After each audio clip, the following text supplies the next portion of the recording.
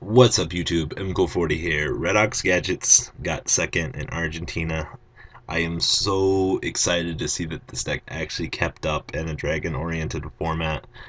This is the start of something pretty interesting, I'm not gonna lie about that. So this deck is 41 cards. I wanted to talk about some of the card choices because looking at this build, this looks like something that I would definitely want to consider playing. So expect a semi-lengthy tutorial on this. To start off, two Tragoedia, Por favor, pretty standard. I was actually kind of surprised that he wasn't actually playing Gores.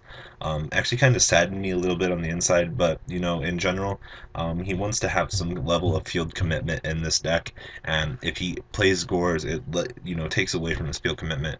One Cannon, two Fortress, pretty standard. Most Machina Gadget players have pretty much agreed over, you know, the past few months that, you know, cutting Fortress down to two is fine.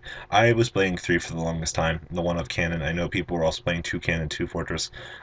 You know, a lot of players don't want to draw the third Fortress, and in this case, you know, it's the same result. And with the inclusion of the two Redox, it's like you have, hey, more Fortresses than you can imagine, and you can just recur back your Fortress at the pitch of Redox for a 3000 wall.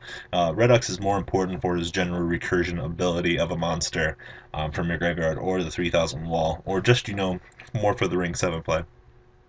3 gear frame, 6 gadgets, por favor. I'm extremely happy about 6. I'm not an avid fan of 3, but yeah. I was also surprised to see that he was playing 3 Kage Tokage in this build with the 3 Goldfish. His general play, I assume, was Goldfish, Gadget, Shockmaster, Go. With Kage Tokage, you can also recruit for Kage off of King Gremlin. Hey guys, my name's King Gremlin. Or, you know, you can go for the 10 Goldfish, and you just keep putting pressure on your opponent by, you know, XYZing up every turn. And then his last hand trap, double Maxi. 4 spells, 1 of Heavy Storm, 1 of Dark Hole, 1 of Monster Reborn, 3 MST, pretty much standard for the Gadget build, and then 1 Book of Moon. This player actually opted to scrap Duality, too slow for the general XYZ play every turn. 2 Bottomless, 2 Mirror Force for the field commitment, 2 Compulsory. He's still sticking to Double Fiendish Chain, very good as well, and then the 2 Solemns. We unfortunately don't have a side deck because this player chose not to give it to us, which I'm kinda sad about. Wish he would have, because I wanted to know what else was going through his mind, what some of his card choices were. But for his extra deck, 1 of Big Eye, 1 of Ouroboros, Pearl, 1 of Utopia with no Utopia Ray, seemed it worked out, 1 of King Feral Imp, just for general recruiting for Mr. Kage Tokage. Shockmaster is pretty big, I assumed, go-to guy.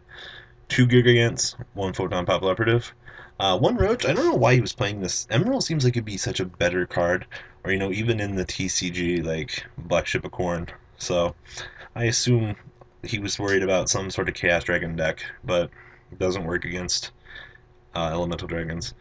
2 Maystroke, 1 Lobble Chain. I heard this dropping Redox in the graveyard is really, really dumb.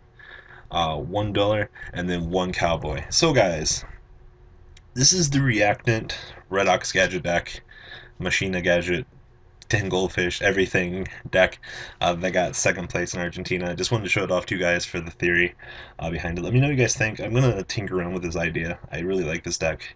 Might play this in Indy. I'm still bouncing between Dragons, Evil Swarm, and this. But we'll see what I decide come the weekend. So let me know what you guys think in the comment section down below. And I'm out for now, guys. Later.